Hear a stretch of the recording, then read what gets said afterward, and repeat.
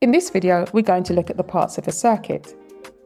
Have you ever had a toy or torch that wouldn't work? To understand why, we need to learn about circuits. In this video, we'll discover how electricity needs a complete path to flow. A circuit is a complete path or loop that electricity flows around. The word circuit comes from circle. Electricity needs to travel in a complete circle to work properly. Most small circuits start with a cell or battery.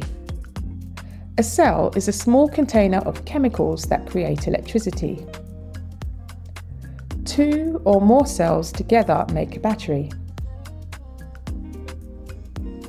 The battery pushes electricity around the circuit. A battery's pushing power is called voltage. The higher the voltage, the harder it pushes electricity around the circuit. It's like the strength of water pressure in a hose. Wires connect the different parts of a circuit. They're made of metal, usually copper, inside a plastic covering. The metal lets electricity flow through it, while the plastic keeps the electricity safe inside. The different parts of a circuit are called components.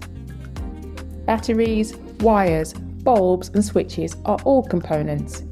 Each one has a special job to do. A bulb creates light when electricity flows through a tiny wire inside it called a filament. The filament gets so hot it glows brightly, and that's how we get light. Here's a simple circuit. The battery pushes electricity through the wires to the bulb, which lights up and then back to the battery again. It's a complete loop with no gaps. If there's a gap or break anywhere in the circuit, electricity can't flow. It's like a roadblock. The bulb won't light up because the electricity can't make a complete journey. A switch lets us turn electricity on and off without unplugging anything. When the switch is closed, electricity can flow through it. When the switch is open, it creates a gap and stops the flow. A buzzer makes a sound when electricity flows through it. Inside, electricity makes a small piece of metal vibrate really quickly, and this creates the buzzing noise.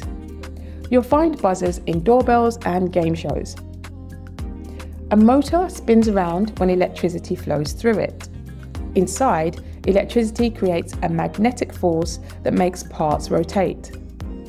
Motors can power fans, toy cars, and washing machines. Scientists and engineers use special symbols to draw circuits. It's like a secret code that's much quicker than drawing the real things. Try this at home if you have a battery, bulb, and wires. Create a circuit to light the bulb. Then try adding a switch. Remember, a circuit needs a power source like a battery or cell, wires to carry the electricity, and components like bulbs, buzzers, or motors. Everything must connect in a complete loop with no gaps for electricity to flow. If you learned something new, hit the like button. Next time, we'll explore which materials let electricity flow through them and which ones stop it. You can also check out our complete electricity playlist.